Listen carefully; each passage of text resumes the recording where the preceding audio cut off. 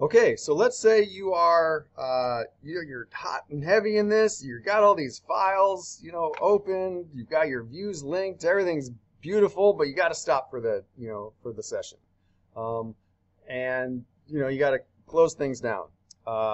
And what a hassle, right? Because you've done the work to get all these guys opened up, and to have to open those guys up again and get your settings, and maybe you change the display of the different bands. I'm actually going to do that right here just for fun. Maybe you've done some kind of custom things, but you got to stop working. Well, there is a way to basically preserve the session settings that you could then open up the next time and not have to basically start from scratch and individually open everything up. And so a way to do that is this sort of ENVI session. And so we're going to save this ENVI session, and it's good to save it in the folder, right? In the folder that you're working in, and it'll be this .json file. So I'm going to call this guy, and it's very small, but down in the lower corner. So lab1 work. That's what I'm going to call my guy. And I'm going to hit save. Okay, so that's there, and I'm gonna shut down ENVI. Oh my goodness! Like, is this gonna work? I hope so, but I don't know if it's gonna work or not.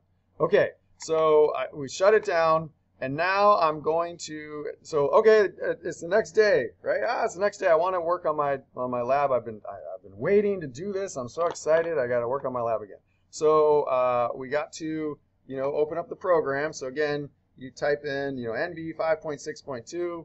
This is happening off your screen for some reason, but I typed it in, and now the program is opening, and it's opening on my other monitor. It's thinking, and it's going to open. Oh, here it goes. Okay, so here it is. Oh man, like, do I have to open all those files up again?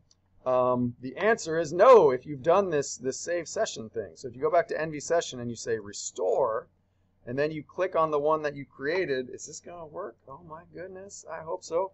So we've got two views here, and it's opening up these different bands, and this is fantastic, right? And so it's going to take a little while because it's opening up all these individual files, but I'm not having to hunt and point and click and find all these individual guys and change my band settings and stuff. I can simply go with this, and then I'm right back ready to start working again.